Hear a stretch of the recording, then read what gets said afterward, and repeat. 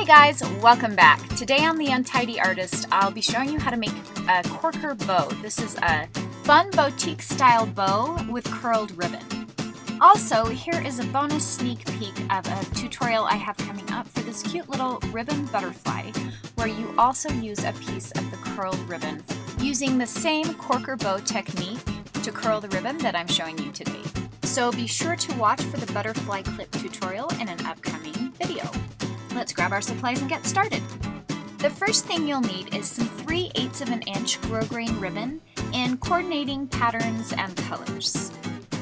You'll also need some wooden dowels. I'll be using 1/4 inch wooden dowels for this project, and we'll be using these to curl our ribbon. You can find these in big packs at the craft store.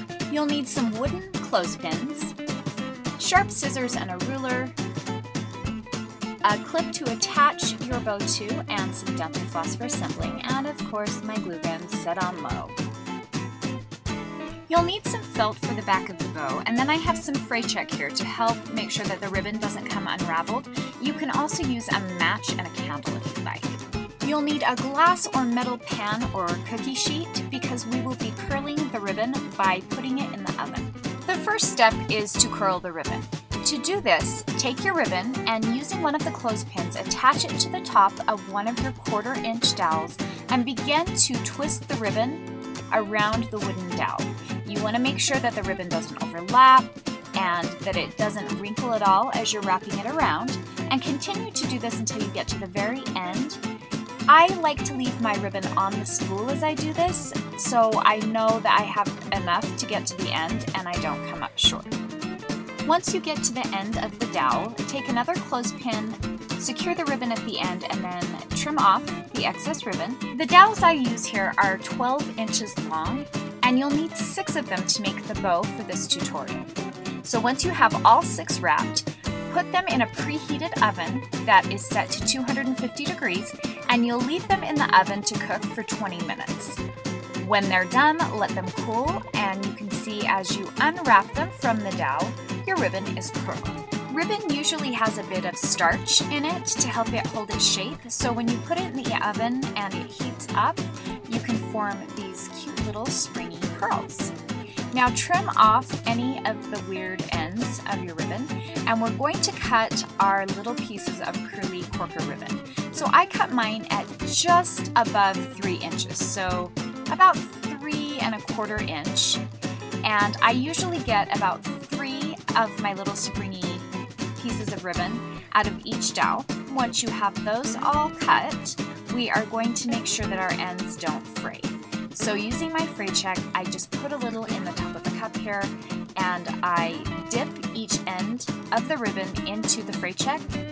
It dries very quickly, and this will just make sure that your ribbon doesn't unravel.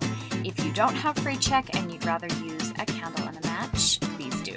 This technique works also. If you are using a candle to seal the ends of your ribbon, please be careful not to burn yourself. It's smart to have a bowl of water handy just in case. Once you have all the ribbon prepared, take a long piece of dental floss, lay it down on a flat surface, and then I like to use 2 books to help me assemble my bow. So I use the books to hold the ends of the ribbon in place so it doesn't move around, and you can see my dental floss in the middle. I lay all of the pieces of corker ribbon over my dental floss, and you can see the books holding it into place. And then I wrap it around once and tie it in a very secure knot, and you can see our cute little bow take shape. Tie a square knot with the floss, and then the next step is to make sure that our bow is secure. So taking the dental floss, wrap it around several more times and finish it off with another square knot. Left over right, right over left. You can also use thread instead of the floss if you'd like. I like how the dental floss holds. Trim off the excess, and now we're going to attach our clip. So open up your clip, and with the top of the clip facing the back of the bow, slide your clip underneath the floss, and then we'll take a small strip of felt that measures about 1/2 inch by about 1 inch, line it with glue, and then open up your clip and slide it across the back of the clip, over the floss and over the part that's attached to the clip, and you are done. Ta-da! These are really cute on pigtails and a lot of fun for back to school. And because I didn't have a cute little girl to put these on to show you, you get to see them in my heart again. Thanks for watching, guys. Check out some of my other tutorials. I love to hear from you, so comments and questions below are awesome. Give this a thumbs up if you liked it, and if you haven't already yet, please subscribe. See you next time.